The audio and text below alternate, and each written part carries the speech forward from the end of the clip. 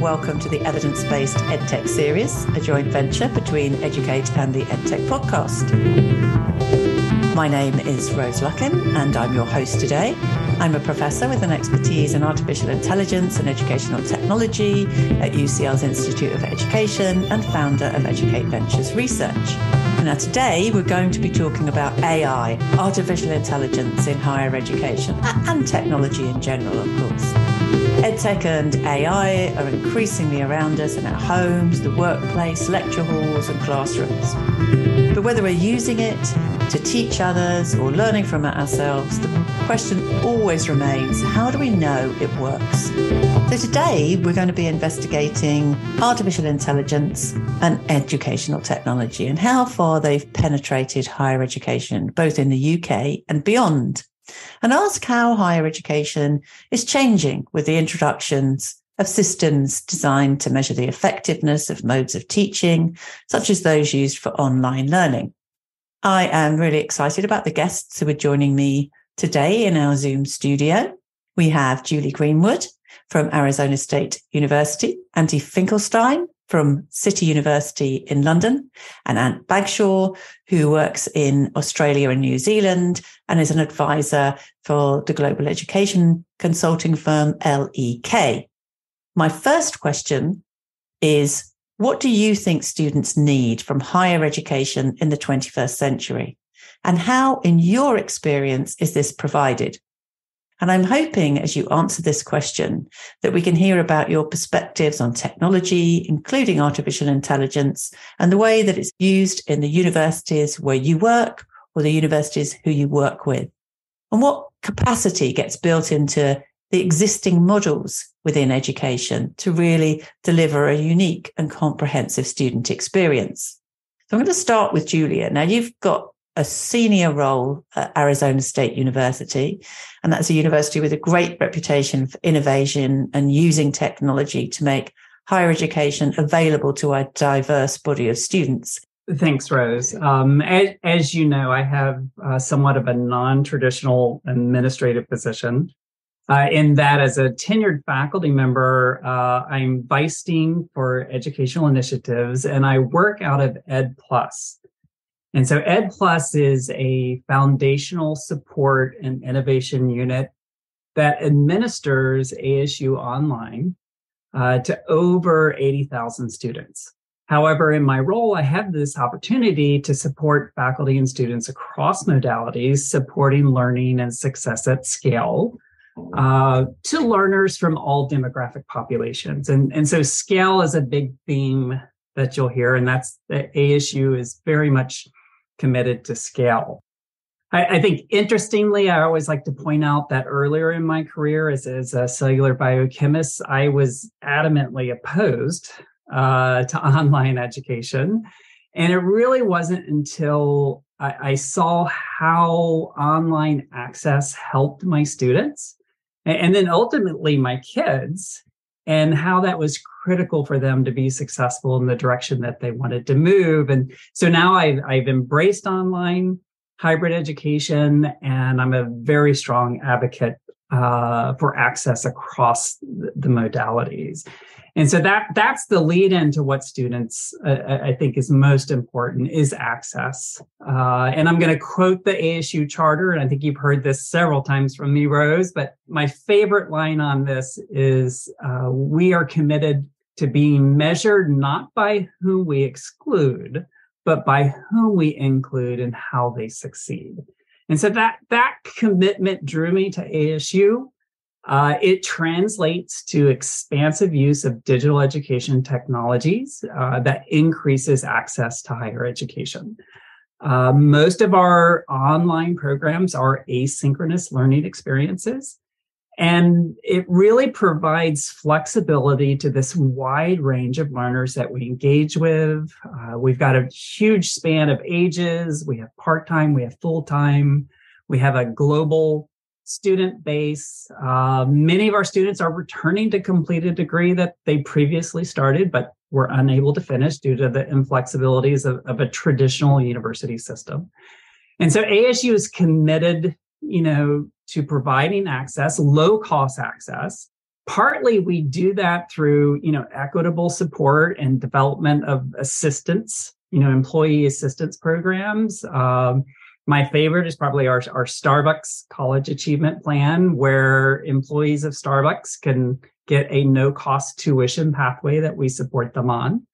And those are increasing, and that model is being used by other universities, certainly across the states.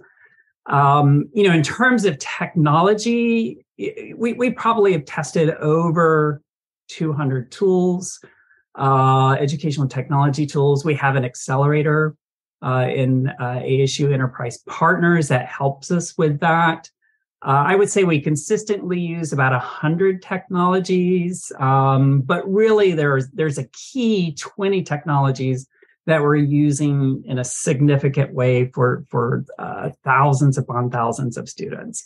That priority is always about leveraging the technology to support the faculty, free up faculty time, right? So faculty aren't doing the mundane task, and then they can invest their time in engagements and interactions and building relationships and connections with students in an equitable way.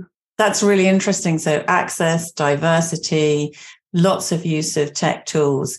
Can I just come back and ask that I was really interested in those key 20 tech tools. How did you decide which the 20 key tech tools for ASU were, out of interest? Well, there's your base technology, so your learning management system, certainly video editing. So I think Wistia is still our number one tool that gets used. It does transcription, so that's critical for accessibility to our students.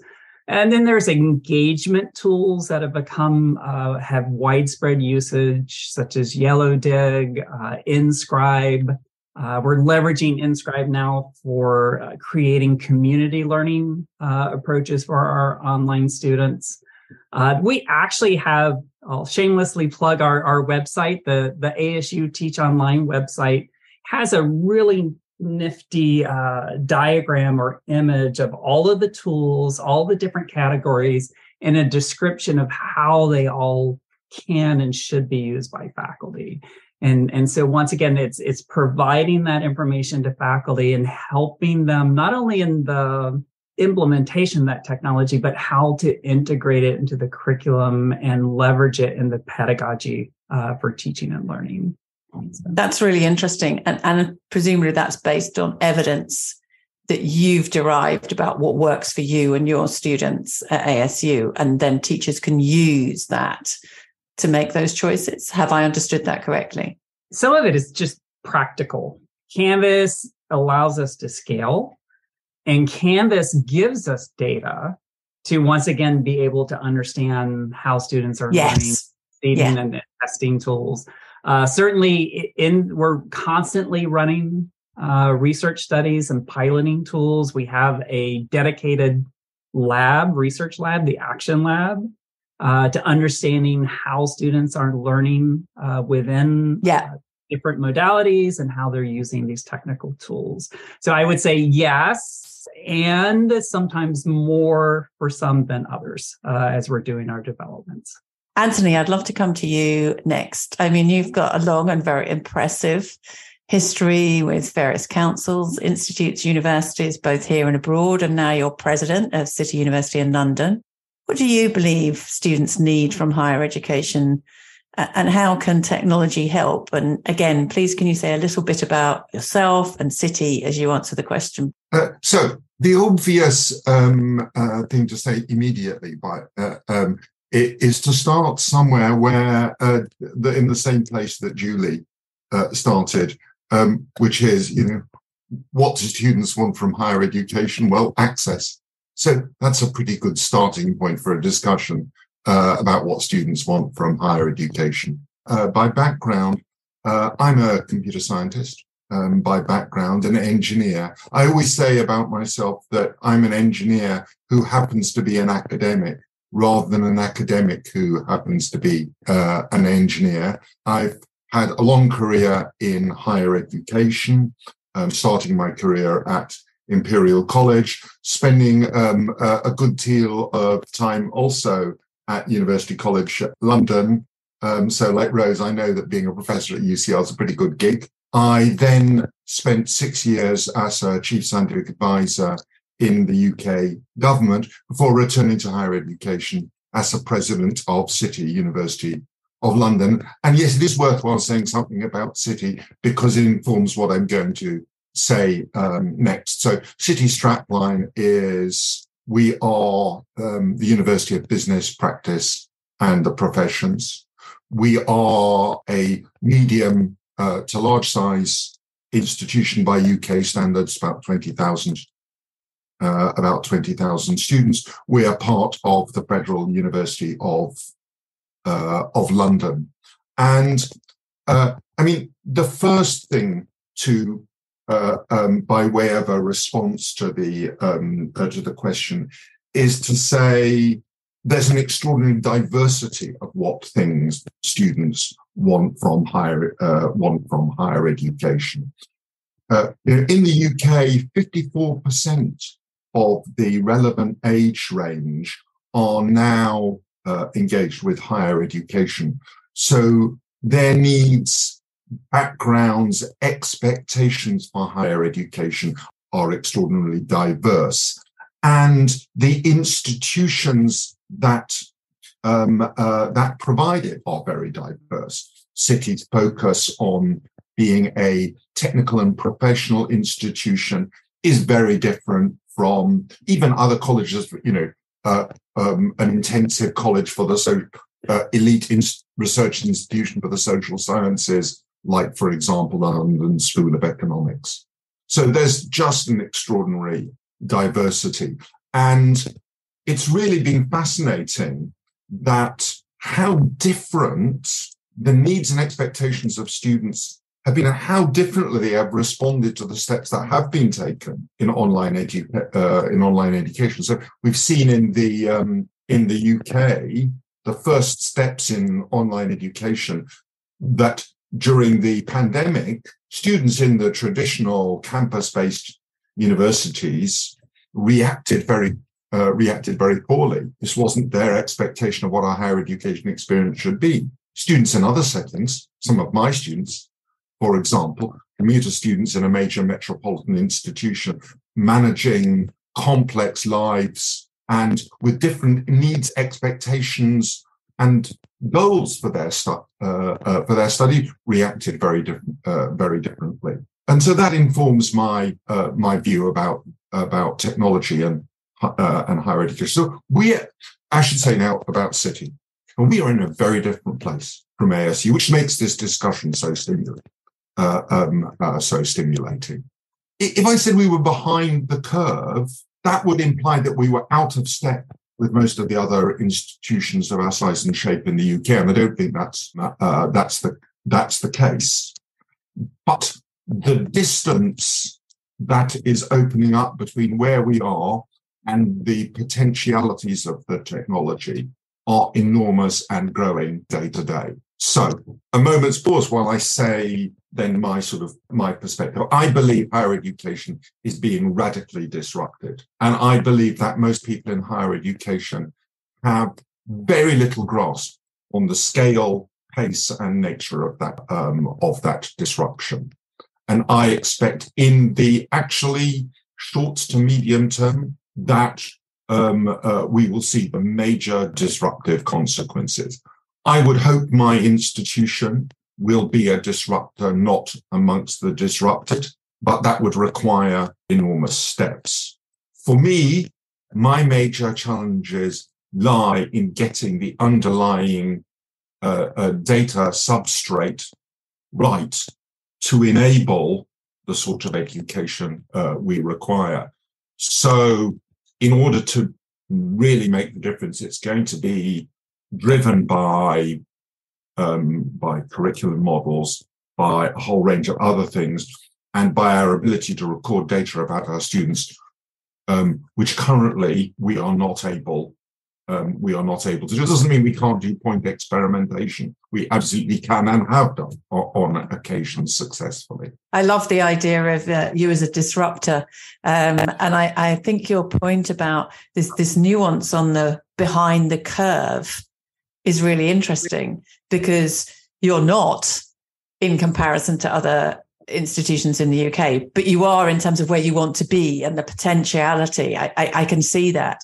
I also think what you're reflecting about getting those data, that structure, right, is really interesting. And I just want to come back and ask, do you think the fact that you are an engineer, a computer scientist in academia means that perhaps you're in a slightly special position for taking this work forward? Yeah, possibly for good and for bad. There's sometimes a slight danger of being a technologist in these settings, because you don't take always, you're not always able to place yourselves in the feet of others, and you are overly interested in the technology, which itself is a danger. The thing you say about behind the curve, the thing is that exponentials, exponential technological change has some very particular characteristics. It gets away from you very quickly. If you act linearly in response to an exponential technology that's changing at an exponential rate, you fall behind very, very quickly. And that's, I think, where I feel many universities are at the moment.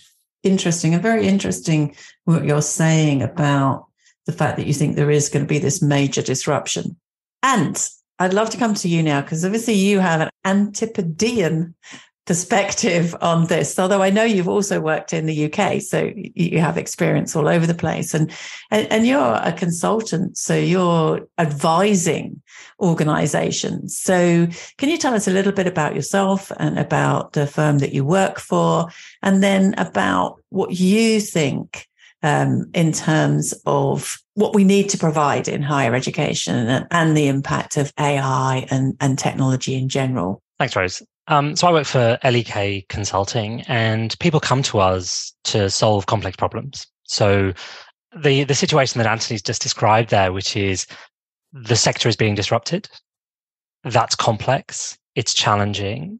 There are some answers that will come from within an institution. There are some that need to come from out with the institution. And that complexity can be scary. It can be exciting for leaders in institutions.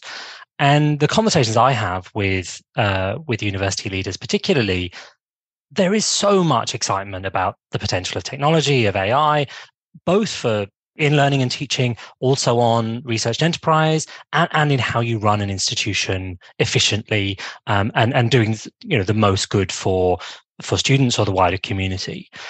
And the real challenge, and where we would add value in the system, where we see we would add value, is in translating that ambition into practice, because we see institutions at that whole scale of maturity. And I think, as you've reflected, at City, actually, you're probably on par with the sector in the UK, behind where you might want to be, but actually what you've described is pretty standard. And we also know that ASU is absolutely at the leading edge of what's possible, but not everyone can or should be ASU.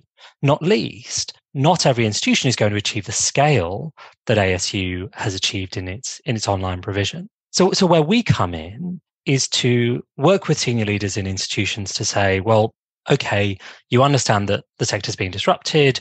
You're thinking about what your flavor of the future will be in the context of your own institutional mission, your location, your history, and so on. And we say, well, where should you invest? How should you invest? What's the right risk profile for you? So when it comes to, say, testing new technologies, well, actually, how do you want to be a follower and take those the great people at ASU have tested and their 200 examples, and you say, well, look, if it's good enough for them, or are we going to do something else? And I think that the challenge that Anthony described around data and the sort of underpinning systems is absolutely there across institutions. But I'd add another lens to it, which is I actually think a lot of the the tech and the answers, many of them exist. However, there is a big cultural challenge for the implementation of new technologies within the universities that we work with. So the data may be there, but there may be a lack of trust between parts of the institution about sharing the data. There may be an absence of protocols. There may be a lack of confidence, or perhaps even that. I know a lot of your work, Rose, is on the ethical settings around AI. There may be a lack of a settled position on how the institution should use data for any sort of intervention, say on the student welfare point or in learning. So that's where we come in, and where we add value is helping institutions to tease through that problem, to evaluate where and how they should make investments, and so they can make considered decisions that are sort of right for the institutional health. But we also bring a global lens. So I've got colleagues working all around the world. So my experience, particularly in the UK and Australia, but I've also recently been working in the Middle East, in Southeast Asia. I have colleagues based in Africa, in the subcontinent, and working extensively in the Americas. So that's where we also just are able to share that expertise from across the world. That's really important, isn't it? Being able to give that global perspective and share expertise. I'm fascinated by this, something you said about the challenge, the cultural challenge and trust, and something that because of work I've done in the financial services sector, constantly conversations about risk appetite. And actually higher education can be seen as being perhaps not having a great risk appetite. Where do you think that is at the moment, and how much does that impact on the way that the technologies and things like AI can be embraced by the sector? I think it's a hugely important and under-discussed topic in the sector. In general, the institutions that we work with, which are, typically sort of long-established universities, sort of capital U universities in the sort of public or quasi-public part of the sector, tend to be more risk-averse, and this idea that we can only implement that which is already proven. So, show me the case study, show me how it's already done, and I completely understand where that comes from, not least if the new AI timetabling system falls over. Actually, that is a very serious problem. And, thousands of people will be affected. There'll be lots of embarrassment all around. It will be seriously problematic. So I understand that. However, if we think about the future capabilities needed, in every institution, I think it is the ability to test, to create the sandboxes in which you can trial something in a part of the institution to learn, and shift the culture to say, no, we would like to learn, and we would also be honest about where things have not gone as planned, or as per the business case. But I think there's many institutions sort of still driven by the need for certainty. This episode is brought to you by Chegg's Centre for Digital Learning, where faculty, administrators, policymakers and students can find useful information to help them navigate the fast-changing world of higher education in the digital age. Chegg's Centre for Digital Learning seeks to foster student and educator success by elevating original research, providing resources and convening conversations to support teaching excellence and meeting the evolving needs of the modern student.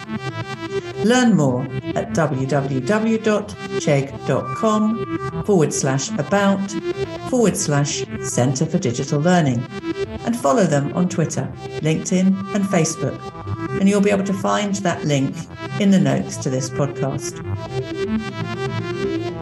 And I can see, Anthony, you'd like to come in. It's on the risk observation. So I've reached a slightly different point, which is the balance of the risk of not doing anything against the technological risk.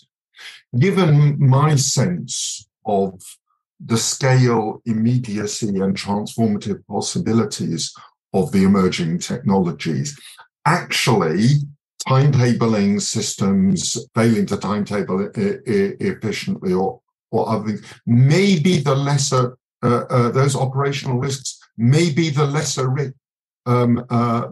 risks for the institution. And I mean, I hear what you say, and absolutely about cultural change, but I also wonder whether or not we have passed the mark when a gradualist approach to cultural change is necessary and when other mechanisms might be appropriate. And that may mean simply spinning out and building outside the walls and other more radical and disruptive choices, because a more gentle and ordered approach may no longer be fast enough for where we need to be. Really interesting in terms of thinking about the tension between future-proofing and ensuring that the student experience remains something coherent and attractive. And often those things can be very difficult. Also bringing in a workforce who have often been working in a particular way for many, many years. And so you've got lots of different tensions there.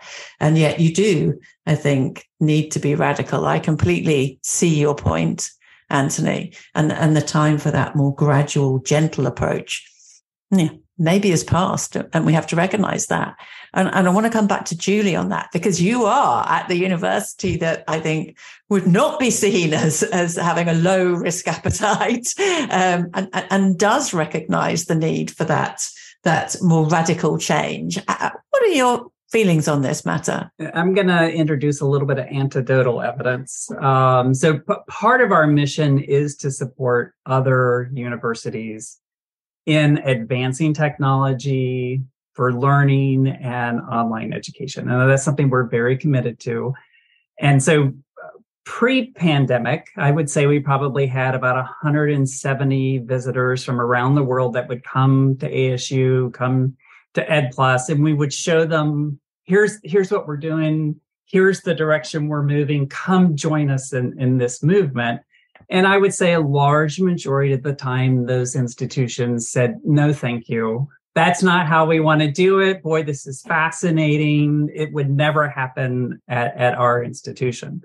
And a lot of that was back to the cultural change that would be required to do that. Now, if we fast forward to post-pandemic, I think institutions are coming to us and they're saying, help us. We know that we have to do this. What can you do to support us in moving that forward? Can you partner with us? I think a big part of that is, if you look at the demographics in the States, enrollments are going down. So once again, that gets back to the financial pressures and that risk of doing nothing versus the risk of trying to do something that's radically different. They have to do something.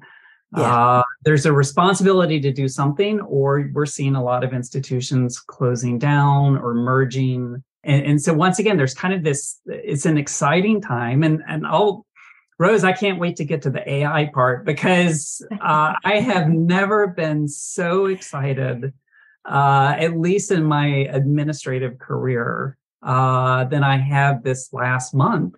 With all that has come out with OpenAI. I think I remember maybe back in the day when I was in the lab when CRISPR came out, that allowed us to do yes to the DNA. That was so exciting. Everyone was talking about it.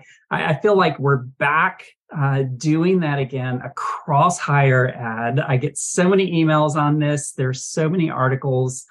There was that initial fear.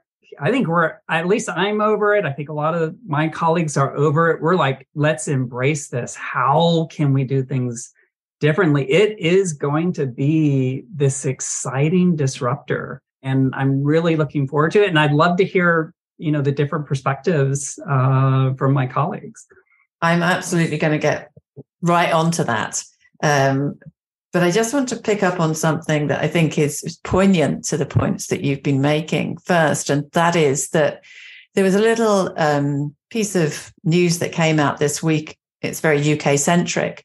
But I thought it was very interesting that in the UK, the BBC did a piece of research using freedom of information requests with 50 of the 160 universities in the UK and discovered that the number of hybrid courses had increased sixfold since before the pandemic and after the pandemic, which kind of speaks a little bit to why some of the universities who were saying no, thank you before might say yes now, because I imagine the situation won't be that dissimilar in the US. I could be wrong, but it seems to me there has been this big shift. But something that struck me about this piece of research was the fact that university bosses were saying it's always been part of our long-term planning.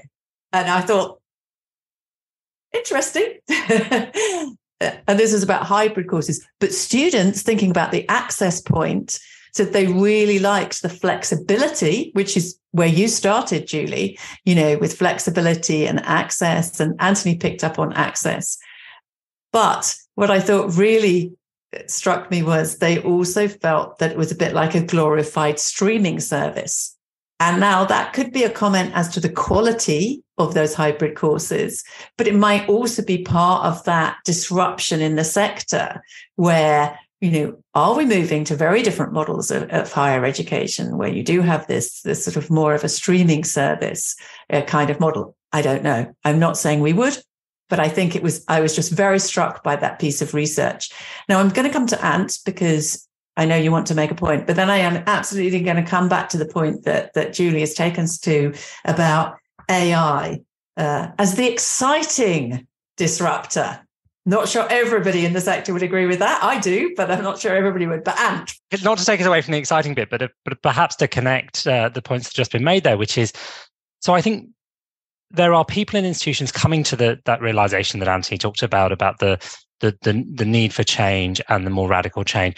There's still some education that's required, particularly of boards and councils and colleagues, but I think there is that realization. And as Julie points out, that there is greater interest.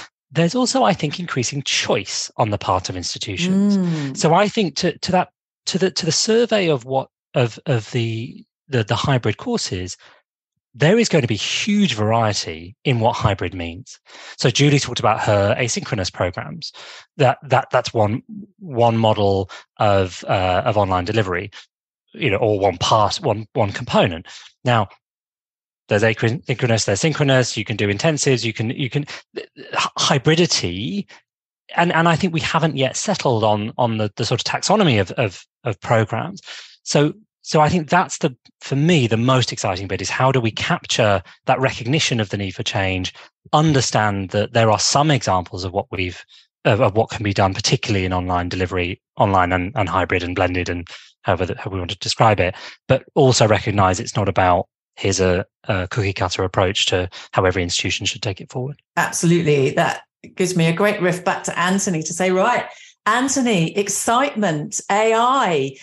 Where do you stand on this? What's this mean for future-proofing your university, for student experience? There may be a moment, and maybe this is the moment, to take a step back. And the step back is to look at the larger context of higher education globally.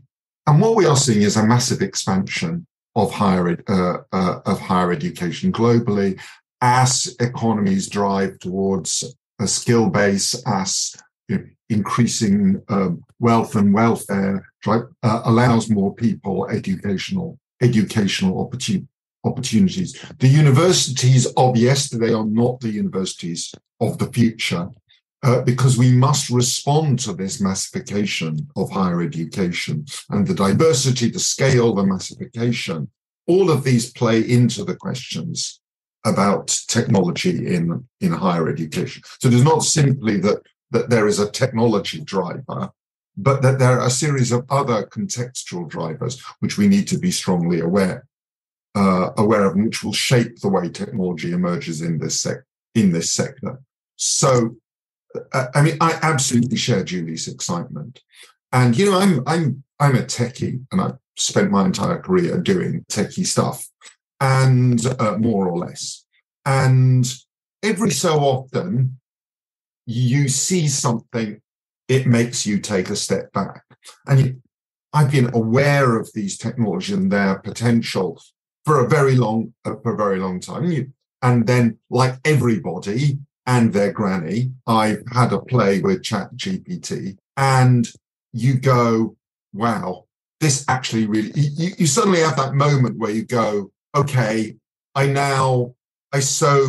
really get it. I can see the difference. It reminded me, I was in Boston, actually, I was at MIT, when somebody showed me the first thing of Google and the accuracy of this. I'd been using meta search engines before that, and you just go, okay, I see the game has changed. You have that moment where you can see the game has changed. You know it's not the end point. You know that's not where it is, but you see the game, that the game has changed. These are vastly important technologies, and the speed of improvement with the accumulation of data is enormous, and their possibilities for their educative, their transformative possibilities are enormous. I actually am pretty bullish. I think that I am less of the, I recognize that there are risks associated with these things, but just think constantly about the wonderful things that we could be. It repeats in essence, with a different accent, what Julie's just been saying. I love the bullishness and I love the excitement, and I'm with you absolutely, Anthony. Thank you. And just as a very brief aside, it won't surprise you to find that, of course, prior to this episode, I did ask ChatGPT how AI would impact on higher education, because I thought it would be quite interesting to see what ChatGPT had to say about this. And I can tell you that it said AI has the potential to impact higher education in a number of ways. Some possible impacts include personalized learning. AI can be used to create personalized learning experience for students by adapting content and pacing the feedback to their individual needs and abilities. I think I might have said that many times in the past. Automation of administrative tasks. AI can be used to automate tasks such as grading, course scheduling, and student advising, freeing up instructors and staff to focus on other aspects of education. Improve student engagement. AI-powered chatbots and virtual assistants can help students stay engaged and on track in their studies, to provide quick answers to questions and personalized feedback on their progress. Access to educational resources, assessing student performance, and on it goes. It's important to note that these are possible impacts and not guaranteed outcomes. It all depends on the usage and implementation of AI in education. But I thought, it's not bad, is it? And I didn't go back and do it again. It would have given me a slightly nuanced answer if I'd gone back again. It's a starting point. We could criticize it, but it's interesting, isn't it? And I think it is exciting. With these things is that precisely as you say, I could have said that. One of the things about ChatGPT is you may well actually have done so. Yes. What I find really interesting, slightly frustrating, but like you, I'm very positive. I'm very bullish. I'm an optimist. But I do remember saying at least 10 years ago, we do need to change the essay as a mode of assessment. AI is coming. We need to do this, and kind of ChatGPT 10 years later. And hey, everybody now is going, wow, we need to think about this. So I think it's interesting, but huge possibilities. Julie, you started us off on this. Let's talk about the exciting AI stuff. What's your perspective on technologies like ChatGPT? It doesn't have to be just that or just generative AI, but AI in general. Where do you see the sweet spot that does make sure that we continue to improve the student experience and future-proof our universities at a time when there are huge challenges to them? As Anthony's laid out, there's not just a technical imperative, that there's lots going on in the world. Well, first, I want to acknowledge, we are already using AI in so many different places. And in many cases, I think the products we're using, people don't realize it has an AI component to it. So, it's already happening there. Certainly, the GTP chat, I did the same playing around everyone else did. It's the one that first caused that fear reaction. But then I'm part of a committee with just this outstanding group of faculty who work in English composition. And all of a sudden, there was like this light bulb went off from, we can stop assessing about a product and talk about teaching the process and helping equalize across these different student demographics where, certain student populations aren't succeeding in these 30-year-old techniques that we've been using for learning and experience. And so once again, that to me was just the most exciting thing that I've seen. And so how are we going to do this? And then, like you said, Rose, you start looking around, these products already exist. These companies were looking for a way to get in. I found out we've already started doing some piloting. So that gets me even more excited. And I think ultimately, if we don't embrace it and we try to fight it, we're gonna lose. Students will use it to write their essays if we don't change the way that we're teaching. And the truth is, in industry, I just recently learned Amazon, so I use Amazon. All of many of their product descriptions were generated by AI. I just recently learned in journalism, many of the articles I'm reading every day were initially drafted by AI. I had no idea how many different uses already exist. I think we as faculty need to learn more about how it's being used in the workforce. And then once again, support our students so that they're going out and that they're AI ready. They have integrity in its use. They know how to leverage it in a way not to cheat, but to enhance the quality of learning and enhance the quality of their impact on our society. So yeah, I'm super psyched to see how this evolves over time. And I think we can do this in a very meaningful way. I love that positivity, and I couldn't agree more. And I think the possibilities of the way that human and artificial intelligence can work together that these tools bring are really interesting. But you also raise another very important point there about preparing young people for the world of the future. There will be new jobs that are around perhaps how to best use these tools.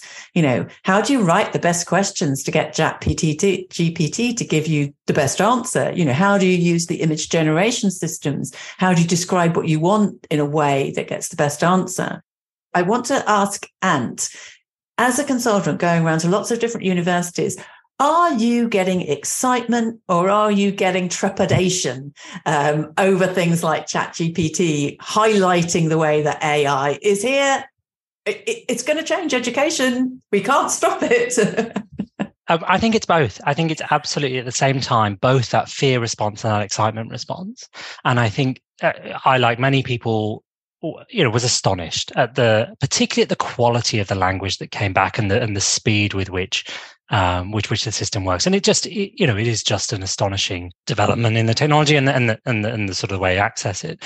But I actually think it'll prompt a really important conversation, which hopefully will bring the excitement and the fear camps together, which is, how do you regulate, and I don't mean that in a sort of strict way, but it creates an environment in which you've got technologies provided by the institution, recognizing the range of technologies available to students. So we also know there's extremely popular study advice / cheating services that some students access already. Some of that AI driven, some of that, human, offshored, and so on. So there is, I think, a really important prompt to that conversation. Not least, it has, I think, existential threats to academic integrity and the security of academic awards. But it also has a huge impact on the access and equity piece, which is that there are some students who are accessing those services, say they're doing so not to cheat, but to enrich their learning experience, and they're paying for that. And you've got other people who without access to it. So what I hope we'll get is a really mature conversation about all the sorts of services but starting with the student, what do they need? What are they making use of? And then understanding how that reconciles with the institution. But I think often the conversation is, no, we as the institution have defined these tools. These are the ones you'll use. Yeah. These are our methods of assessment and so on.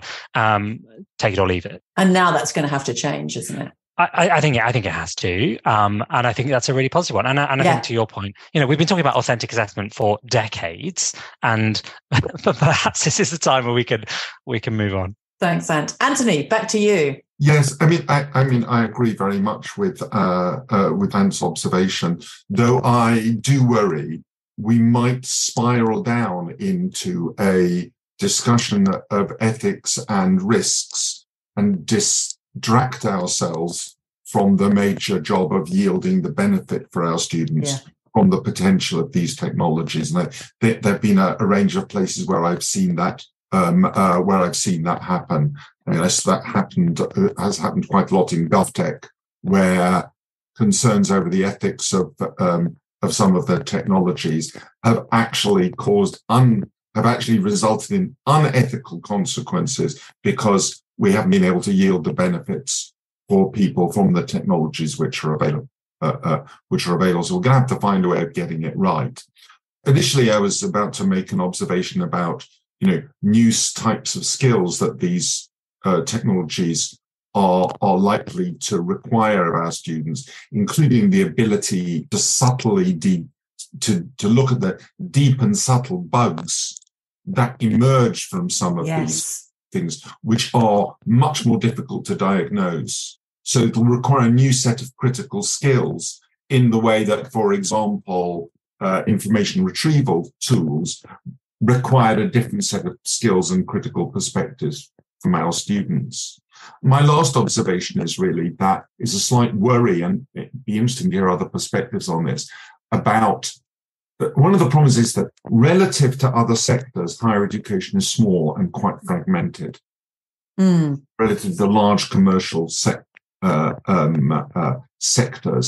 And whether we are going to be able to assemble the weight of market and of investment that's necessary to make quite sure that we actually have a thriving commercial and progressive commercial ecosystems in our area. You can see a whole range of areas where actually universities have been very ill-served by digital technologies because of the structure of the market.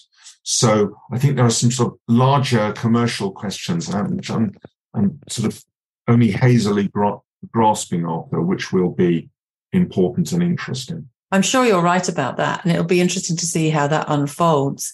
I also think your point about your worry about spiraling down into a discussion of ethics and risk is a really important point. I know that I was very fortunate to co-found the Institute for Ethical Artificial Intelligence and Education a few years ago with Sir Anthony Selden, then Vice Chancellor at the University of Buckingham, and Priya Lakhani, an entrepreneur running an AI company. And we had lots of fabulous advisors helping us. And one of the things that we felt very strongly was that it would be unethical to prevent students from benefiting from the potential that AI brings. So part of the challenge is to make sure that we do as much as we possibly can to reduce the risks so that they can get the benefits.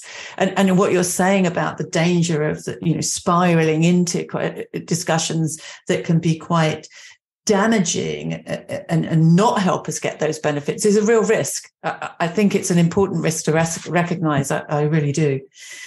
Sadly, we are almost out of time, and I am really sad about it because it's been a fantastic discussion. But I do want to come to each of you in turn to give you the opportunity to make a final key point that you would like to make. And it can be any part of this conversation that you want to, come back on. It can be about excitement, disruption, being radical, what you would like to come back on. And I'm going to start with Ant and then go to Julie and then come back to Anthony before we wrap up. So over to you, Ant. What's your final takeaway point you'd like the listeners to have? Well, I'll pick up a thread that I've spoken about so far, which is about culture and organizational capability and how particularly leaders in universities set themselves up for success.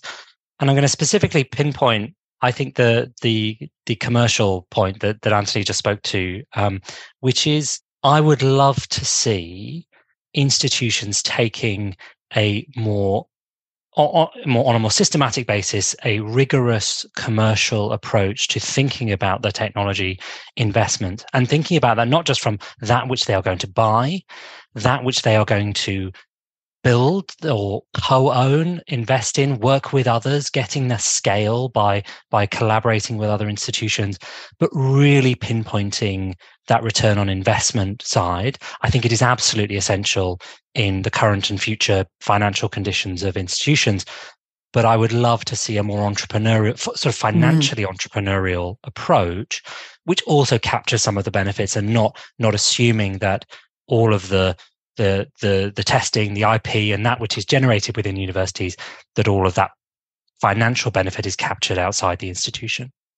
Interesting, really interesting point. And as a very entrepreneurial academic, it is music to my ears. So thank you. That is fascinating. Julie, what would your last takeaway one you would like us to have be, please? So when I look at higher ed at a global scale, the need for access to higher education is going to go from, I think we're probably 240 million right now. That's going to go up to as high as 600 million by 2040. The only way we're going to be able to provide access at that scale is by leveraging digital and online education. And the individuals who need that access is going to become absolutely critical for them in terms of livelihood and health span for those individuals in their lives. So once again, I think we have to take that on and lead this moving forward. I think AI is already helping us to do that. It is only going to help us further in doing that. But coming back to the points of both Anthony and Ant, who's driving that? Right now, it is being driven by industry. And right now, we are more or less, I feel like we're at their will in terms of how this is moving forward. So I think we do have to come together and find a way so that we can be part of that conversation and become the drivers to provide that access and ultimately eliminate the social disparities at a global scale. Really interesting. Thanks, Julie. Brilliant stuff. And Anthony, a final word from you. Well, more than one word, obviously. I mean, the first thing to say is